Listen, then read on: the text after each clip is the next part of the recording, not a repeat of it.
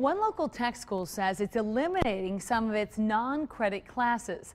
And at Northeast Wisconsin Technical College, it says that the remaining hobby-based classes may cost you a little more to take. Fox 11's Kelly Schlecht explains. Fewer needles may be worrying in continuing education classes offered by Northeast Wisconsin Technical College. The college says it is cutting costs by cutting out some classes like specialty sewing. Courses that have been most affected are those that we would call avocational, hobby, leisure courses. All of the non-credit occupational courses, we're still offering. In all, 80 to 90 classes won't be back. The reduction will save the college $160,000 in instructor fees. That has some instructors like Janet Anderson-Lays worried. Well, I could lose my job. So we really do need people to sign up for these classes. Many of the continuing education classes that are popular, like jewelry making, will still remain, but they may be at consolidated times or locations.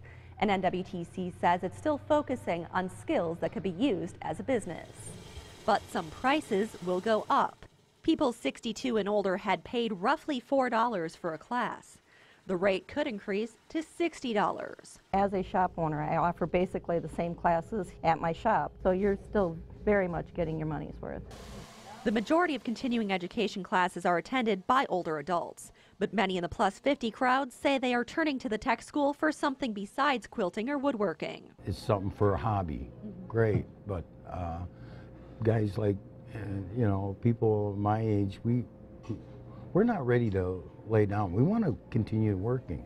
NWTC says it will offer more computer-oriented classes like Microsoft Office as non-credit courses. Kelly Schlecht, Fox 11 News.